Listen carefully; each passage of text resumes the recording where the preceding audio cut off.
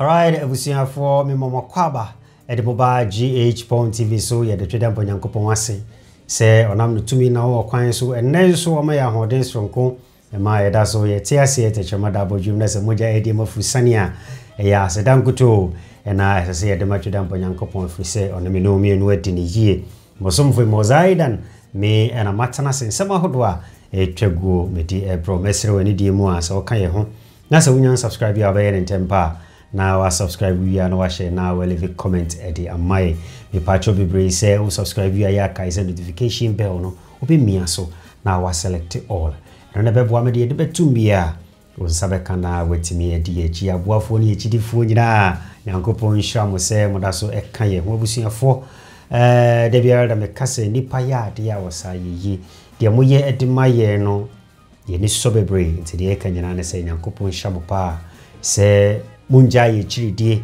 na modaso eka ye ho mo amoboa ye wa chire ni ade nyina yankopon hyiramo se moye yensa etoda na ensam ni bi ho ana ye bibie ho nanso ne nyina na kambo mu e ma ye dwumade na etimi ewie peye enunti we accept all opinions ye jini nyina tum but the fact we accept every opinion does not mean say as I say, yes, you shed that say, yeah, can say me and fata because people are watching us. Wo comment na obe manu ubia share na ebia ye hu animu udinya baso.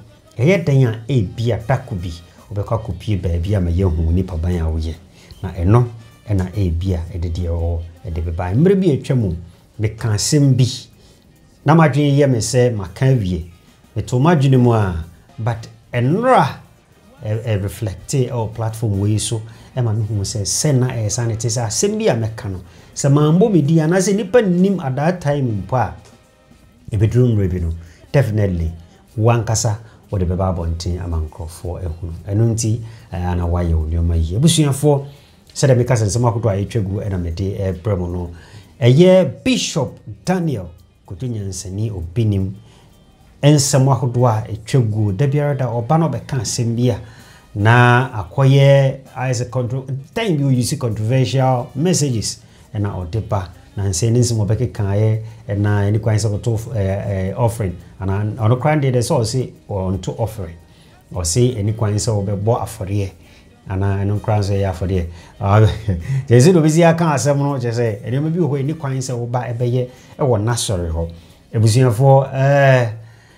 wasanso babontin ebe kan say wan kase wuni above 10 cities and fast wuni 20 cities amemma ho oso obetimi aba but kawanotum and I say and 4 5 cities no 10 cities in fan kwanko tu we ni mo say o de kwakoda nyame ase o say for one of fada na say enti e ma oto dwum bi say mano fafa meji na je mano fa Meta na si minifio enya 5 cities mano fa meka wa ji inti o say wo de wo 5 cities a wo de manisho 10 cities a manisho but e do 20 dia and the fabra ebusuafo ene Bishop edia ba o kase yankopon ata enisuade hunu bi edia kire no na etoda on say nipa no nsem a wokane nade a oyenti wanhwe ne yi ansem bi wo ha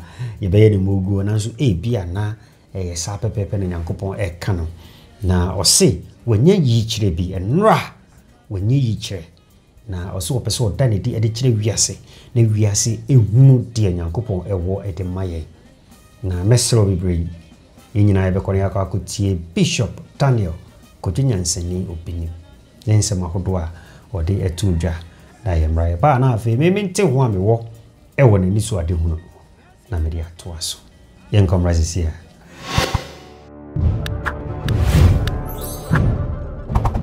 Praise the Lord. Hallelujah. Please, I have a vision. Abroso family, or you are not a part of Abroso family, but you believe me. Okay. Or I'm not your fan. Thank you. But I have a vision. I want to discuss the vision with you. So come down and listen to me. Come down. The vision came from last year, 2023. That was October, November, and December last year. The vision continued 2024 from January up to today's date. Today is 25th May 2024. So save this video and put this video in your brain, in your mind, in your heart for me. When I see the vision, the way I saw the vision, like the way word ended, I saw many different countries. Disaster happened different country.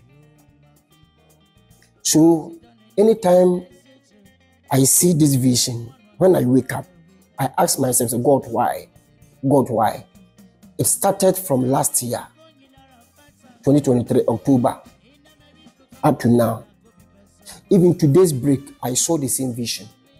And I asked God, why? And God warned me to come and tell you. Because I decided my mind that I will not come to social media, because I create myself from social media. Media so na me was solid them. Me was solid them.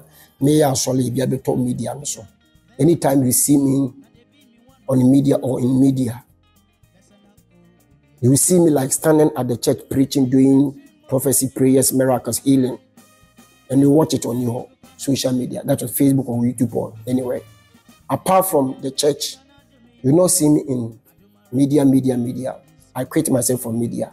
But God told me that I should come and tell you. I've already told my church members. So all the Obinim fans, also church members, are already aware that I've already told them that this year, 2024, is not a good year. So any bad things can happen. Let me share the visions. I brought me who vision when I saw the vision, like the way word ended. And I saw many different countries. Disaster happened there. I saw big rainfall. I saw big fire. Serious fire. People are running fast. You cannot take anything from your home. You cannot take anything. I see people run.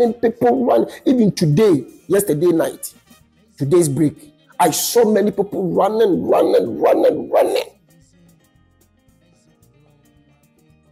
Already be many. Now to say we are say.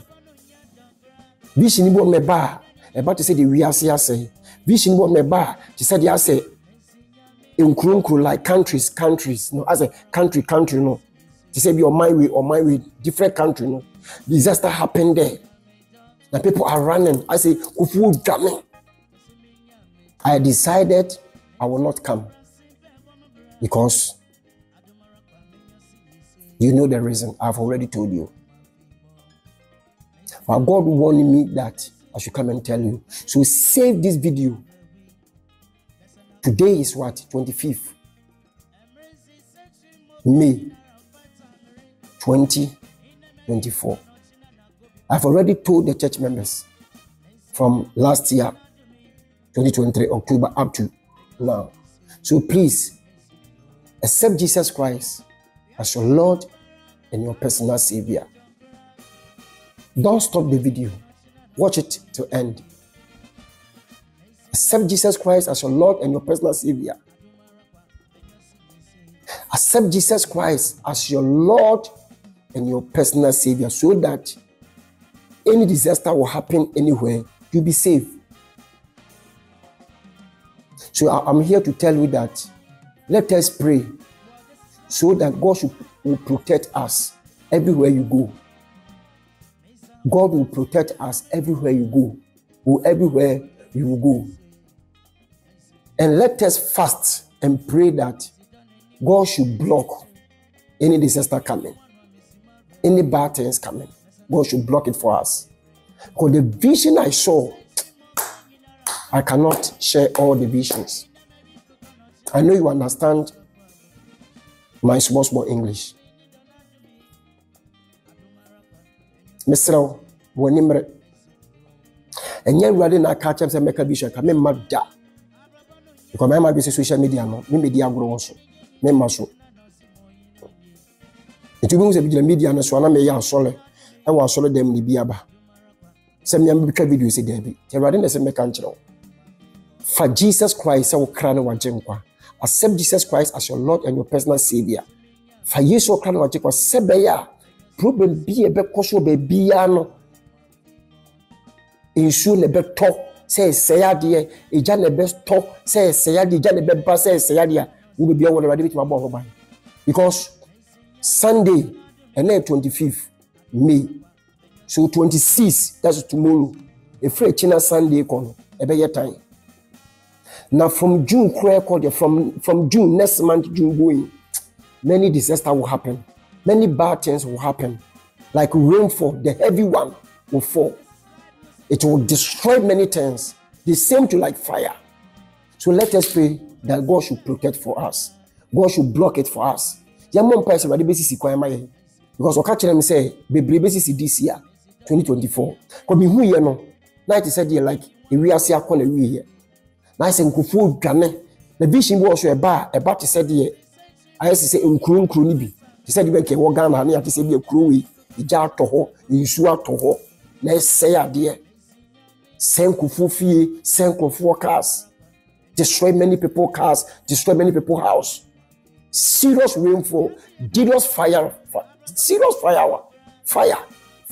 fall, rainfall, serious one, destroy many things. I don't want to talk too much. So this is the vision I saw. So let us pray so that God will block for us. And accept Jesus Christ as your Lord and your personal Savior, so that any bad thing will happen in your way, God should protect you, God should guide you, God should save you in Jesus Christ. This is the message. I was here for Bishop Daniel Kojonyanseni Obinim. I told our cophobia say, Nasa Kojonyanseni Obinim Nunso, Kojonyanseni Nunso free Annie, Sano, Adana Obaya, Obeta, the triple poedi, or the chair, you know, or can say or no. Nyansan channel will be a share big Nyansani, and the Amaza say Nababa Caho, and say Man Canyansani Namel. I was here for dear Bishop Ekano, a dear as I say Christopher Mama Yeni, a coho ye pa, because a toda Ayana and commission seminal and Crawford a canning some for funning some for a year and said, or one casa a penal, but ye can't come sha. A toda dear beer a woody gina or edema. Ye can't ensure a woody gina. Ye can't uja a woody gina, a won't commission. But say, wouldn't ni more or be fun, sir, said ye na Bishop a canon. Or can I say a womb, sir, physically, ye bit me a can say, sans some would bet me as see or soon who some food, Johnny. Embrica and commission say, I can't ensure. Ensure a dear. Aha, and no, and a dear say a shannon so. And to send comfort to a minimum, Nasa or more a jania, a wa bra won't ensure. Since you yield fan crofwa, not a tresse. Miminim diem on commission, a tresse bassa yo. Yes, bassa yo bitin yes, see a war minimum. Now, maybe the men fan call Angie Nifumu, Medira. A GD fumo. A coso, a idea, a coso 2024. Me catch will say 2023 na me can't as him way say. Sans somewhere hold one be coso 2024. Bassa yobe coso, and it is happening. And tokwa to say way or so for ways in me yesi or so for ways in me yesi na and sorry ba kuhun tokwa na e bi to say ye de bassa yo be batitru ye Christo summo 2024 obi abekire say or no na wote so na afeisi ye kase o jana abusuya for 2023 me can say 2024 ye be fire nkrofo ane baby am di ko gina no misro we de enye ono no nkomhye no enchirase misro because it was 2024 fire ebe uja ewo ye difo no mu enkrofo to bedita ho enkrofo omu ankasa de omu ho beba onu ankasa be kase me pacho me na me ya de we misro ma anye de ye na me ye say I say ye beso jegu enkrofo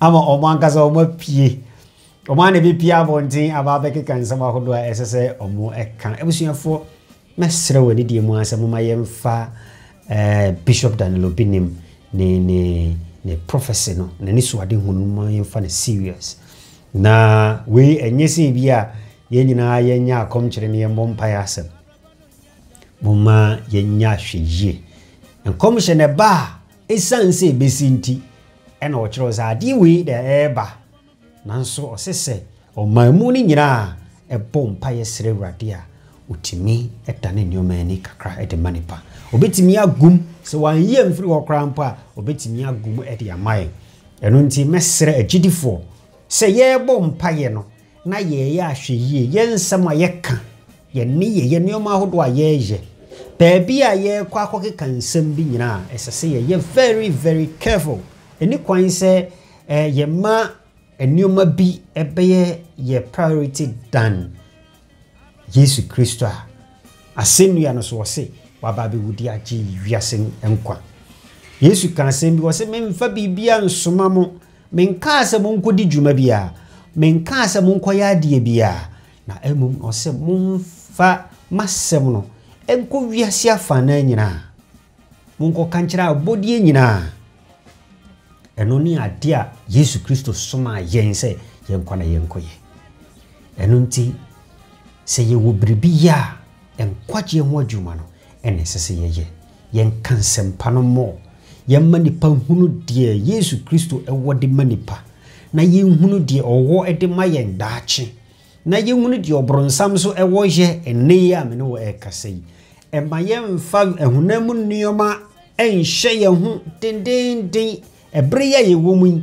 eye brebone ebre ya ye wo mu eye bra yanhwe ye hu yia ensuo be mene ye oja be mene ye ensuo no oja no obusuafo ano ohye yie ensuo kase efawa unise oja kase efawa unise enti sana etie sane oma mienu a bishop aka ho asem ni nyina ade a ehu yie a sese ye maye ni da ho ya sofo ni ye difo instead say mo dwene mo nko amo no bishop say waka kire ne soremba but wasanso dia ba bonte se me no mienu ye nso ye nchebi mesrew se wo yo sofo anase wo yo difo a wonso hwekwan obefa so a wonso beda ennyoma hodo bi edi e ma ye nkase obinim de wono de anase nkrofo bi o kan semsi aze ye na we su kra de ko hohomu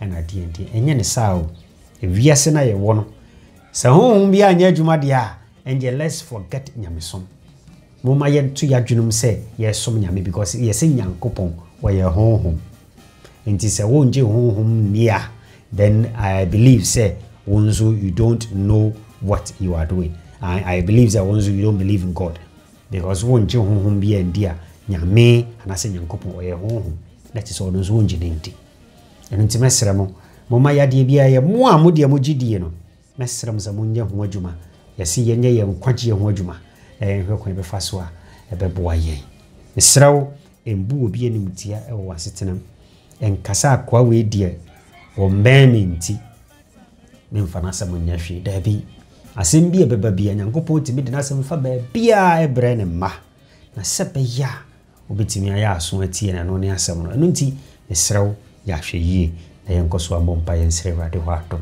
menim se ebrepam no de yembeduru ba bia sese yeduru bedu si ha wonso betimi akire wadwene e bishop ne nisu ade hunu anase ne nkomhye ye ho na nyina ya boa ama yedwumede ne timi akoso bedu se nyankopon ya adoma da fofo ye besanso ehia ya boa fo de chidifo nyina nyankopon hia mo Alfred nyankopon hia se oda so TV de ne chiboa e ma yedwumede e koso George maamiaba ene ma mtena nyankopon hyamo ma me Jennifer Isuman nyankopon hyraw me sister Tafo sister nyankopon hyraw pa enra me sister ne me kasa yie na etoda me kan se di odowo ena okan sumasem ekyerɛwo na so da ehintasem madi de kyerɛwo sister ta nyankopon hyraw pa na yebedi nkomo yebedi nkomo ewo ekyerɛ ho and yebedi nkomo sister nyankopon hyraw pa. I appreciate whatever you do in my life. Who inspire me kwan bia wankasa wonya aware. Yes, but ene me can say I cherish you a lot.